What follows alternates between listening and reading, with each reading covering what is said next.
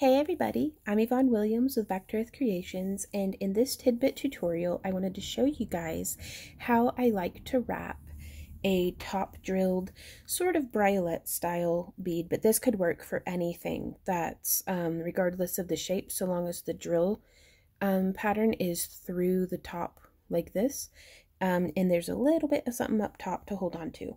Now, I like to use the thickest wire that I can manage to fit through the hole of the bead, but you want to keep in mind if you're using maybe a softer gemstone like turquoise or malachite, or maybe something more brittle like a crackle glass, something that has like little fracture lines through it, you don't want to put too much pressure on the inside of the hole, because whenever you're bending the wire against it, you could be chipping off little pieces of your bead. So here I am using just 20 gauge wire from parawire.com. This is bare copper because for this piece I'm going to be oxidizing it and stuff, but their enameled stuff works phenomenally and you don't have to worry about it tarnishing or turning you green, and they have it in such a wide variety of different colors that there really is something for every project. So I'm just going to thread through. This is a 6-inch segment of 20 gauge wire, and I'm just going to thread through about 2 inches in, and then I'm going to bend up, and that's pretty standard for wrapping briolets. But if you guys haven't, I do recommend checking out my easy wire wrapped earring tutorial, because we go over making itsy bitsy spirals in depth there. So while I do feel like this is a good beginner project, practice definitely makes for progress.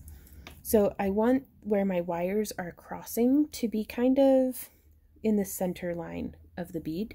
And I'm going to come in with my mandrel pliers. You could just as easily use a paintbrush handle or your round nose pliers, just whatever you have. I like this because it helps me to be very consistent in my loop sizes, which I think is great, especially if you're working on like earrings or something like that. And I'm just wrapping this loop around, trying to keep that nice and snug on the mandrel. And now I'm going to wrap around both. So I always kind of picture it, if this is the head and this is the body, I want to wrap the scarf around his neck.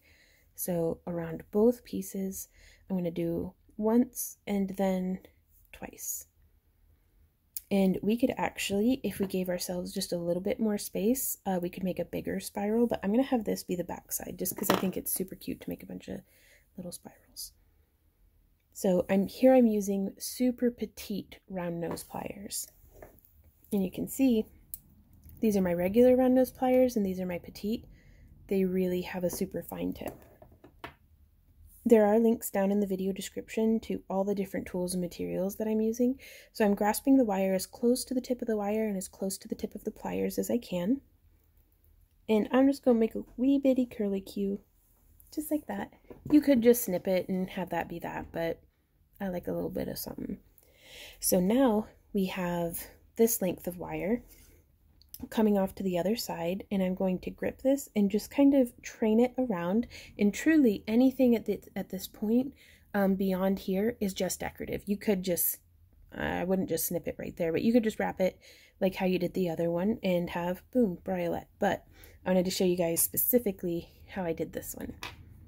So we have it crossing into the front here, and I am going to do our itsy bitsy spiral where I'm going to put pressure on the piece from both sides of my fingers. I'm going to kind of grip with both here, but I'm keeping my finger centered up right there. And then by twisting, that gives us a really nice little loop.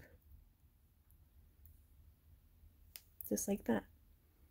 And now I'm going to continue building this around. This copper is very close to dead soft if you're getting it from Rio Grande or something like that. So it's very supple and conforms to where you're putting it. And now we've done those 2 wraps. Let's go ahead and do a 3rd wrap. If you want a great big rosette here at the top. There we are. Just continuing around. Yeah, and I think I liked it better with one less, but you can always unwrap it. So now I'm going to wrap around here once, and just following around, keeping the wire snug to the sides of the bead, just like that. And now I'm going to come in with my wire snips and give myself, I measure with my hands because I typically always have them on me, whereas I don't always have a ruler with me, so just a finger width, which is about 3/4 of an inch maybe.